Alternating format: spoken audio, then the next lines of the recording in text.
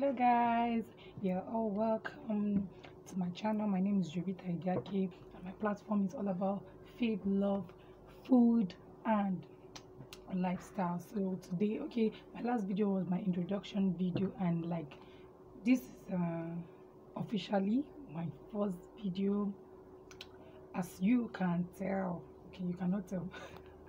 Okay, so well, I'm going to be talking about something you probably already know, but then, like it is said, we cannot overemphasize it.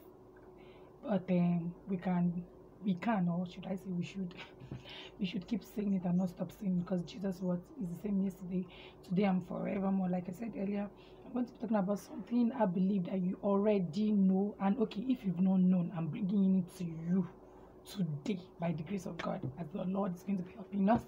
I'm going to be talking about faith. Faith. Yeah, faith. Sorry, let me get serious, Jovita. Get serious. My serious face. Okay, so what's faith? Why faith? How faith? Like faith. Like why faith? What is faith? Like what's this faith all about? So I'm going to try my best to make this video really brief, but then by God's grace I would want all of us to get the word, like the key word, the main message. And that's the word I'm looking for, the main message. Okay, so what is faith, guys? From the book of Hebrews 11, we are meant to understand in the Bible, Hebrews 11 in the Bible, we're meant to understand that faith is what the substance of things hoped for and the evidence of things not yet seen. Like rara kosio, like it's not there, we are not seeing it, but yet you just believe and you trust that this process that God is taking you through is going to come around, is going to be complete. God is not going to leave you all hanging, like he's not going to call you into something and leave you all hanging. When I mean call, like this life we are in Abi is a call, is full of a call. Is okay. I start talking about purpose now is another thing, so let's just leave it. But then my main point is faith is something of things hoped for and evidence of things not seen. You just trust the process, you believe, and you know that this thing that you are looking forward to having, or that you need, or that you want, is going to come to you no matter what. Amen. Okay, amen. Well, I'm allowed to say amen, Abby. Okay, thank you guys. Okay, so what are the main points, like the key points? What is it? And I want to talk about faith.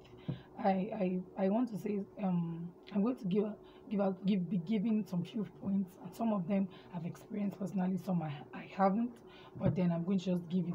I'm just going to say it. Number one thing I want to say about faith is the fact that faith makes you bold. Like you become bold, unshakable. Faith makes you bold. Faith makes you unshakable. Faith can make you do the unbelievable, like what you never thought you will be able to do. You see yourself doing it. You see, because you have. It's not because you have the complete quality of what it takes to do that particular thing, though for some particular instances, but you just believe and you trust that God is able to help you and see you through. Yeah, so that's just it about it. And okay, faith works in love. Faith works in love because faith and trust, they are kind of like intertwined. Praise God. Faith works is intertwined with trust. You get, so you cannot okay, the Bible also making us understand that by strength shall no man prevail, and you can really not please the Lord without having faith. Like you can't please the Lord if you do not have faith, because you do not see him. God is invisible to us. Like he has revealed himself to man in the way he wants to, but no one sees him like me and you see each other like that down here. You understand? You shall get the point I'm trying to make now. So basically, no one can really please the Lord without faith. You cannot walk in carnality and be able to walk in faith. Faith is a spiritual thing. That's another point I want to give. Faith is actually a spiritual thing, because when it comes to faith, you're talking about God. And God is what? Is a spirit being. So you have to be able to be a spirit person to walk in faith, yeah, you have to be able to trust God, because you cannot say I have faith in this person, or this person, my brother, my sister. I don't understand how you have faith in a human being.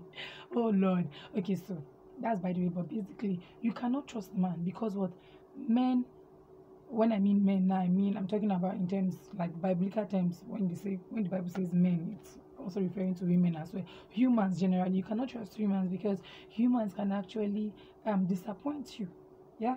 But then when you trust the major source, the Baba Lagbara, you know I'm talking about our God. When you trust God, He uses humans rather. He uses humans to meet your needs and also all of those wonderful stuffs. Yeah, God has His way, and His ways are not our ways. The way He works is not the way human being works. We are just praying and conforming to His image, that our spirit may be aligned with His own. Yeah. Let me not digress too much. But basically, faith is a spiritual thing, and then you, as God is spiritual, you also, as a child of God, have to be spiritual. But then it's not like this faith will just come back to your face. So no, that's not what I'm saying. Don't get it really twisted. If you're somebody that you just give your life to Christ today, okay, it's faith also. Okay, another point I should give you is the fact that faith also as you repent, as you give your life to Christ, it works with time.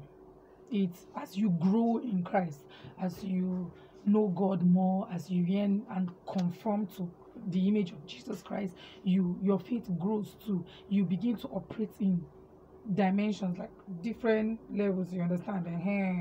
Although spiritually they're not okay. Let me just leave that aside. But then that's my point. As you grow more and more in your work with God, your faith also increases likewise, because more understanding of different things are being it's being exposed, it's being revealed to you in your work with God. So then it also increases your faith in likewise manner as you love God more. Because if I loved you, I will trust you. Abi back. That's how it is. You love somebody, you trust the person. So if you love God, you trust God, and then it's not difficult for you to believe in Him. Faith is also belief, yeah. Faith is also belief. So it's not difficult for you to believe Him, believe His word, believe that He's able to do it. So you don't doubt Him, even if the doubt is trying to come, because what we are still hearing flesh. The doubt wants to come, but yet you try as much as possible as you can, reminding yourself continuously of the word and believing that the one that you trust is able to do it for you. Okay, so this is a few of what I have to say concerning faith today. There are many more, many more. It is wide. Faith is wide. But I just pray and hope that you get the understanding of what I'm trying to really say.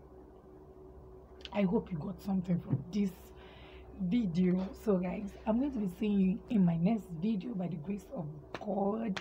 And please, if you're new here and you've not subscribed, what are you waiting for, brother? What are you waiting for, sister, mother, auntie? I beg, help me subscribe, help me make comments, contributions. I'm open. And if there's any other thing like you think God has revealed to you and has helped you with in your work with Him concerning this topic, faith, please, you can also put it in the comment section and subscribe.